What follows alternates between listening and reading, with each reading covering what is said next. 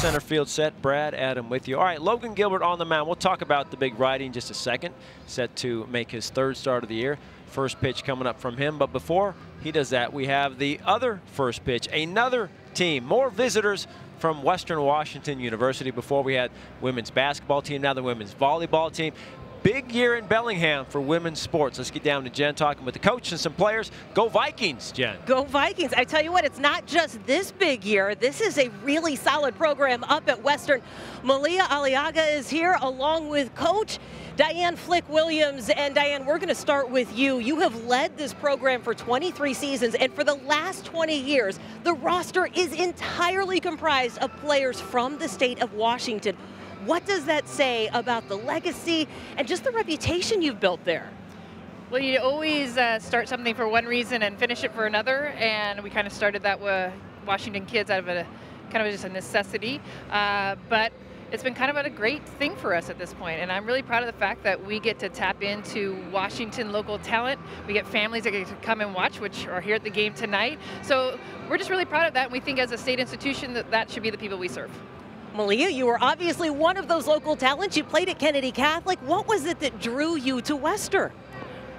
It was really the girls and the coaching staff. There's so many people who I was around at Kennedy who told me Western is the place for you, and after coming on my visit, I think just meeting all these girls and knowing Di and James and knowing they were going to push me to the best that I could was definitely the reason why I came up here.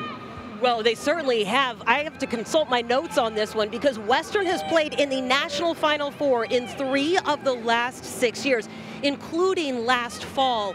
What was the galvanizing moment for your team?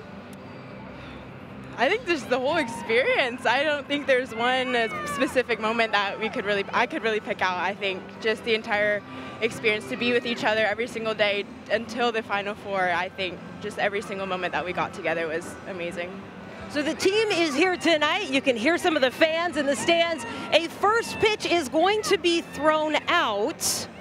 Coach, I know that this is not your sport, but what's the strategy? Who's throwing this out? What have you coached them up to do? Well, Gabby Gunterman's going to be our first pitch thrower tonight. She was a GNAC Player of the Year, and she's all power. So we're hoping that she's going to bring in not only a strike, but blow the catcher off his feet.